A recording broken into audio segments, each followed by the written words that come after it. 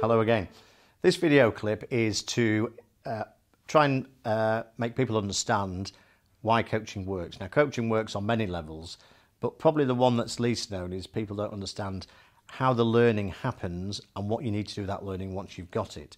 So if I was to use what happens traditionally in industry or in big corporations, what normally happens is we decide that someone needs a bit of help to actually improve something they're doing. So what we do is we take them out of the bowl that they're currently in, working with lots of other people, and we put them into an environment with lots of other people as though that's a fresh goldfish bowl, and we give them lots and lots of learning, and they feel very, very motivated and enthused at the end of that learning.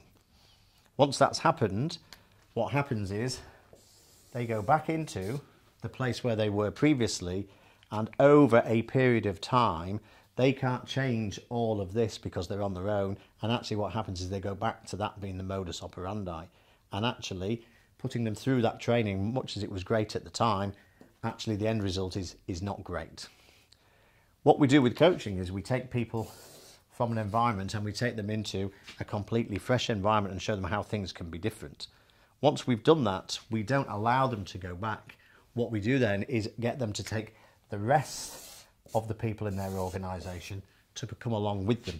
So as the business owner starts to grow and start to recognise that the world could be different, we then start to take the rest of the organisation with the business owner, and the business owner gets them to come with him or her, and actually we move from a state that is like this into a completely fresh state, and we start again from there.